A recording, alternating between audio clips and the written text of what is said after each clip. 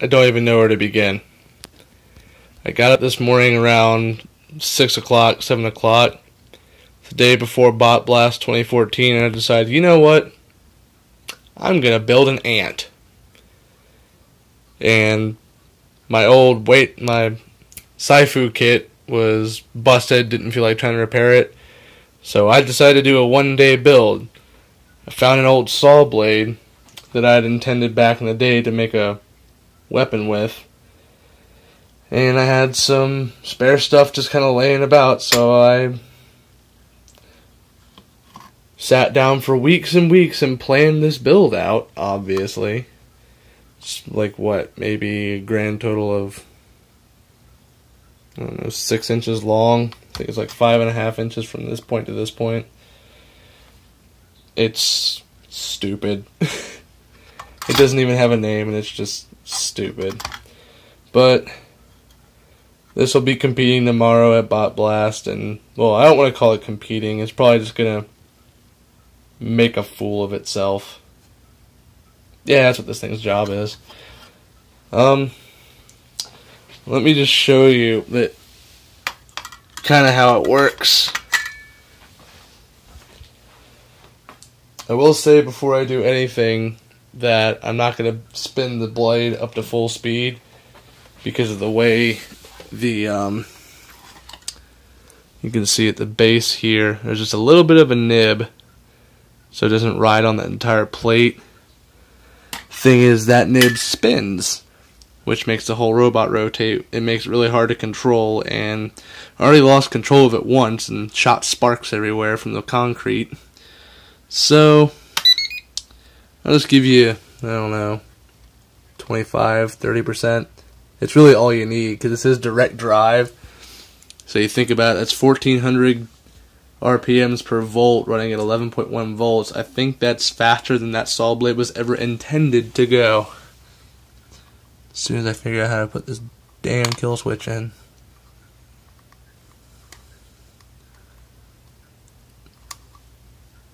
You know what? You get to wait. And there you have it.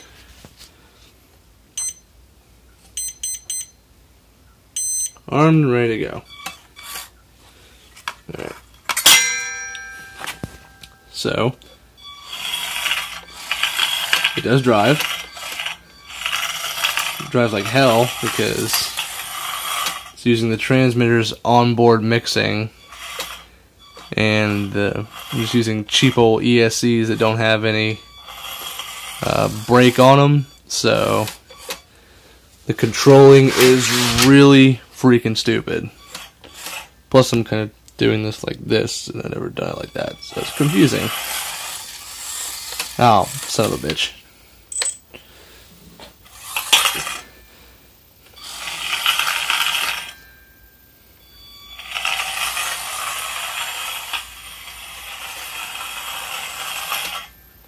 Anyways, let me spin it up a little bit.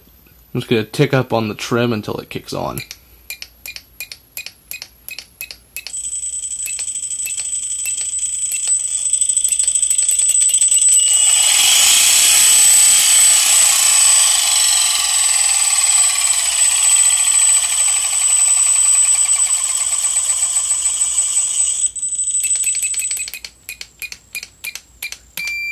As you can see, it didn't take much for it to start going out of control a little bit.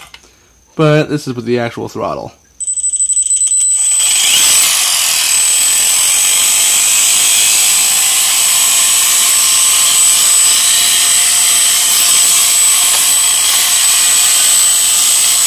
And that's only at about 20%. Really difficult to control. But with the ground clearance of, I don't know, a millimeter, 2 millimeters, it might be the lowest undercutter.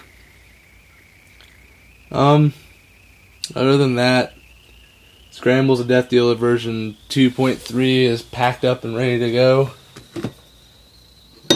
Hiding under a safe bag, charger. Yeah, those are the new top plates. Same old weapon. Some redesigned stuff. I'll go over those features at some other point.